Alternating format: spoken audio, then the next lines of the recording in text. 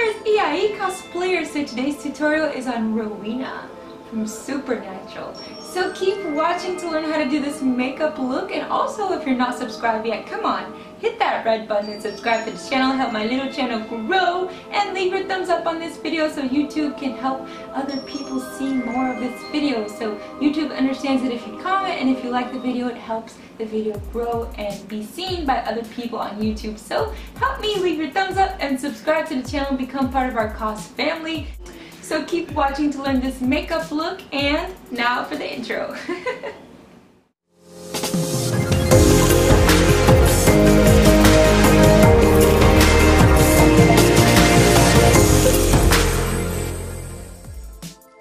Finally guys, we made some progress. I put on my contacts first. Yay! I always forget. You guys know I always forget.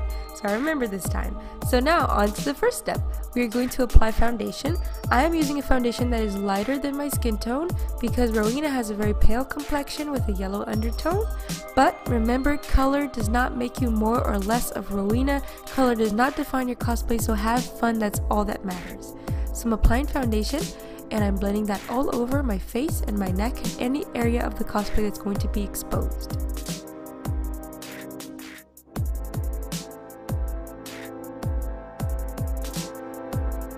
Now moving on to the highlight and contour method. I'm using a highlight and contour stick from NYX Cosmetics.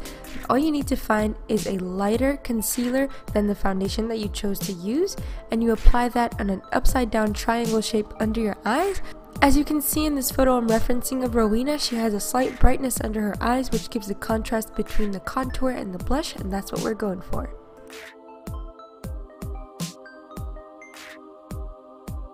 And now with a generous amount of translucent powder, we're going to set under our eyes, and we're going to leave the excess there for a little bit, baking. It's called the baking method. So we leave it there for a few moments and then we wipe off the excess with the brush.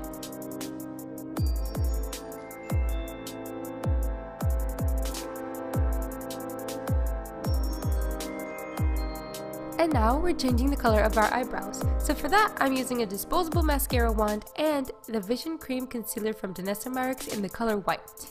So I'm applying the concealer on the wand, and then I'm brushing my hairs with it to make my eyebrows fully white. Now remember, if you don't have the specific concealer that I'm using, you can use another product. You can use a cream white eye pencil or another option of another brand of a white concealer. You'll be just fine. As long as it paints your eyebrow hairs white, you are good.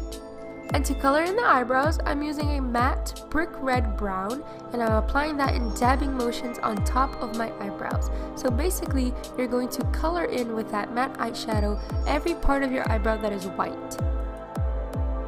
If you find that your eyebrows are too thick and you want it to be more similar to Rowena's, remember that you can use the blocking your eyebrow option and designing your own eyebrows from scratch.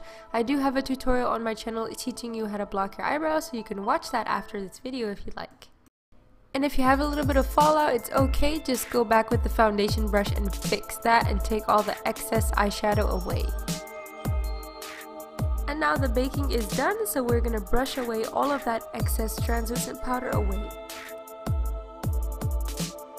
So we did the highlighting part, and now we're on to contour. So I'm using the same contour stick from NYX Cosmetics, and I'm contouring multiple areas of my face. So think of contouring as a fake plastic surgery, so you're creating the illusion that you have similar features as the character that you're cosplaying.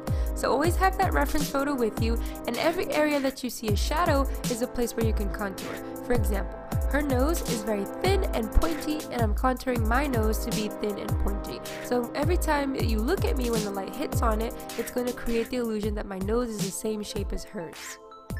Contour becomes much easier to understand when you have a reference picture with you. So it's easier to look at a picture and see everything that has shadow in it and contour your face to be as similar as possible as it can to the character. For example, her nose and her cheeks and even her smile lines are things that you can contour on your face.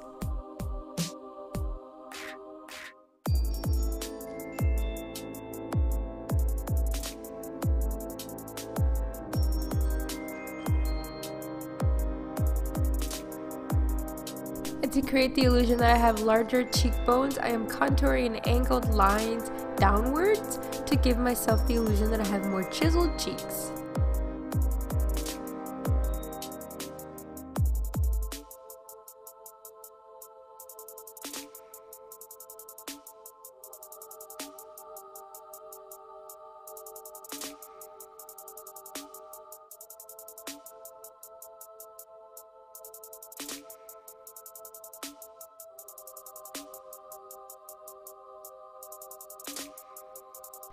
And now to blend the contour. Now the easiest way to explain this or think of this is to always remember and respect that line that you drew. So always think of that shape that you drew and blend it in a way that's not going to change the form or the drawing that you did. So blend it in back and forth motion or dabbing motion, but always staying within those lines.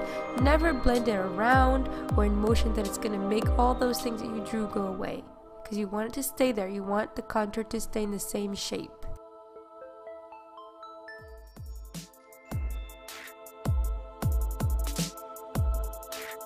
And now back to the eyes. So I'm using this e.l.f. eye tape to help me make the shape of her eyeshadow. So this tape is going to help me make that angled shape and make the process much easier. But if you don't have it, that is okay. You can do without it. And if you make any mistakes, just go back with concealer and foundation and fix it.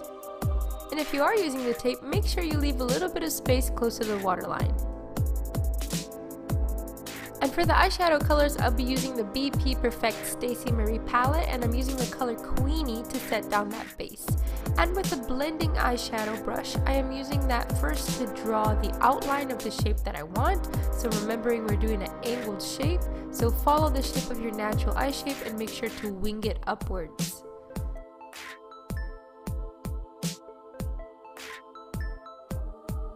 And after creating that outline shape, you can go ahead and fill it in with the same color eyeshadow, and you can even blend it a little bit more downwards closer to your waterline.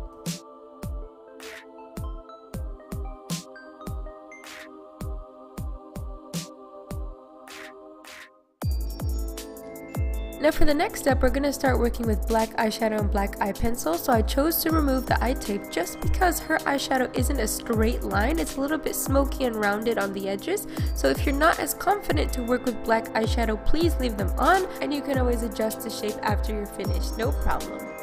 And here I'm just cross-referencing Rowena's photo again, making sure that my eyeshadow shape is the same as hers. And now with a black eye pencil, I'm concentrating small amounts of product at a time on her outer corner of the eyes and blending it in back and forth motion, moving a little bit of the product closer to our waterline, but always concentrating that product in the outer corner of our eyes, smoking it upwards to be like a smoky winged liner. And using the black eyeshadow from the Jeffree Star Alien palette, it's called Black Hole, but any black eyeshadow will do if you don't have this palette. Remember, we're concentrating small amounts of product at a time and smoking it on the outer corner of our eyes upwards using back and forth motion. And after you blended that black eyeshadow really well and you don't have a saturation of product on your brush anymore, you're going to start pulling that black eyeshadow to your crease. Using that same back and forth motion to blend the product, do not blend it upwards. We want to concentrate that line following the shape of our crease.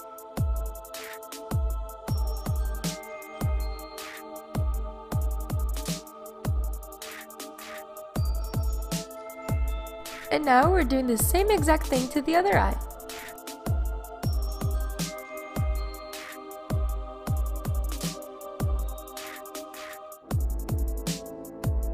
I'm also adding a little bit of that highlighting color in the inner corners of my eyes. And here I'm just removing any fallout or fixing any mistakes with the foundation brush, and that face is not necessary.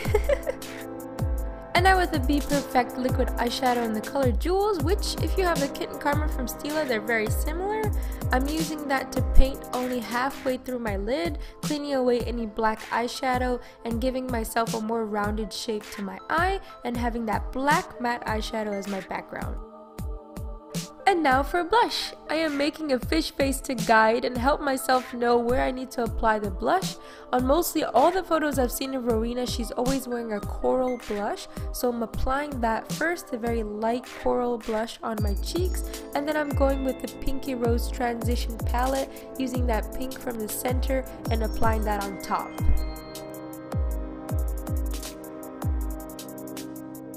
And now for the lips. So I chose to put on a red lip color because on mostly all the photos that I've seen of Rowena, she is wearing red lips. So I chose to use this one from NYX Cosmetics. I think it's been discontinued. I've had this lip color for a while now, and I mean years.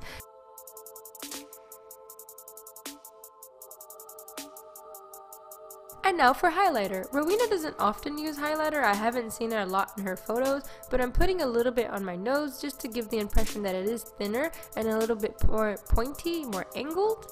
And also, if you've noticed, Rowena has a little dent on the bridge of her nose. So I'm using a light brown pencil to draw that small little dent on my nose, so when the light hits it, it creates the illusion that I have a dent also on my nose. And that is it, and now you are Rowena from Supernatural. So guys, I also wanted to let you know where I got the wig from because I received a lot of DMs asking me where I got it from. I got it from Amazon, and I'm going to leave the link in the description box for you guys to purchase this wig too. It's so pretty. Yes, I loved it so much. I love Amazon. But thank you so much for watching, guys. Thank you, and if you're not yet subscribed, please subscribe to the channel, become a part of our family, leave your like on this video, and share with your Supernatural lover friends. Thank you, and until my next video, bye-bye!